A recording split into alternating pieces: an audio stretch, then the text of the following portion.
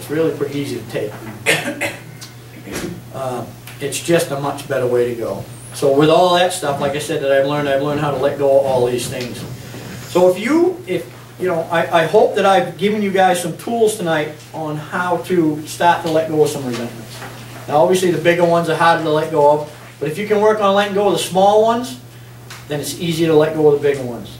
The key is, with any of this stuff, letting go of resentment, letting go of fear, letting go of guilt, shame, is action. You got to take some action. I tell people all the time, you can sit home on your ass and pray till you're blue in the face. If you don't get up and do something, probably not much going to happen. If you ask God to move a mountain, bring a shovel. You got your part to do. So, go see a counselor if you have to. Go see, you got some spiritual friends that really seem to be grounded. Go talk to them. See what they're doing. If church is your deal, talk to your priest, your pastor, your minister, or whatever your church is. Take some action. You've got to do something different if you want something different. So if there's a resentment that's been bugging you for years and years and years, you want to get rid of it, the first step is being willing. The second step is taking the action. If you take the action, you'll get results. If you don't, you're not going to. You want gas in your car, you got to drive to the gas station, you got to put your credit card in the pump or pay the woman, you got to take the pump out, turn it on, open the gas cap, put it in, squeeze the handle, then some gas goes in your car, then you can drive it. If you don't do that, you're not going to get very far. If you just drive it till it runs out of gas and then you're mad because it ain't moving, whose fault is that? It's your own. So the key is action. Take some action, and you got a half a chance at getting rid of this stuff and really, really just enjoying everyday living. Everyday living. Now, when I was practicing and starting out, I wasn't enjoying life every day, but I was having some days. Now I have a lot more good days than I do bad days, and I know what to do, so I can get back to, I can do it and get back to that enjoying every day a lot quicker. Most of the time today, I'm pretty happy. Now, being happy doesn't mean I'm jumping for joy all the time and all excited about life, but I'm pretty happy. There's nothing real major really driving me. No big fears, no big resentments. I'm able to let them go. I cut the chain. I don't want to live in that little block in the past anymore. So I'll tell you one more story, and then I'll shut my pie hole. I took a 2-year course in intensive shamanic practices, and then I took a graduate program. So I've had 4 years of training in shamanic working. Anyways, you do these journeys. It's a form of meditation, and you get information that kind of helps you out with life. So I read in one of Michael Hanna's books about actually practicing a journey. You can go any way you want.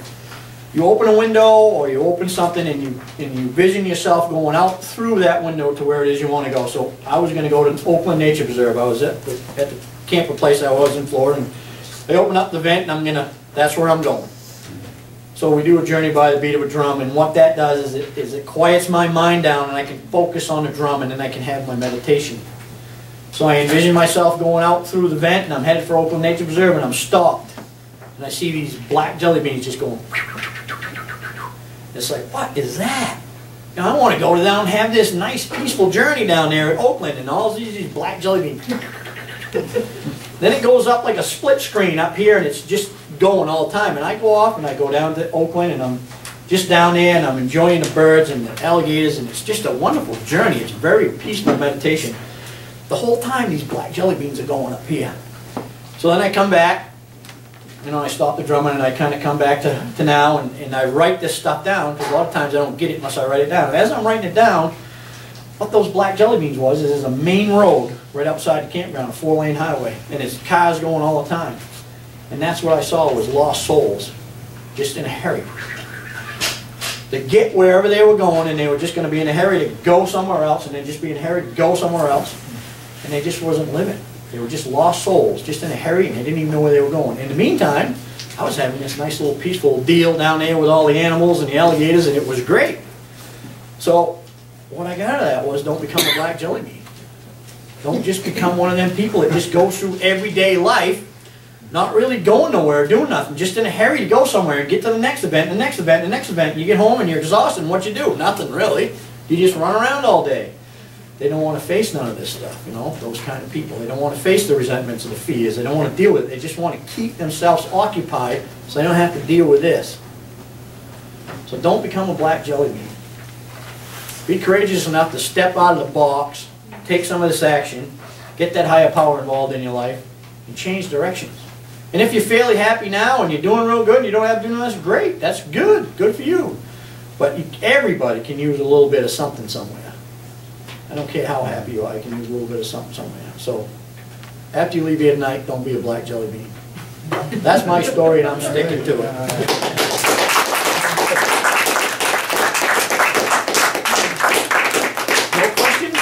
Anybody come up with one?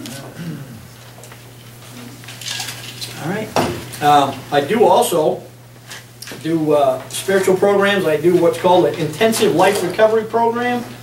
So if you really want to get involved in this and do the work to rid yourself of fear and resentments from the past, I'll tell you it's a very intense program. You're going back and visit that event and you're going to see it for what it is.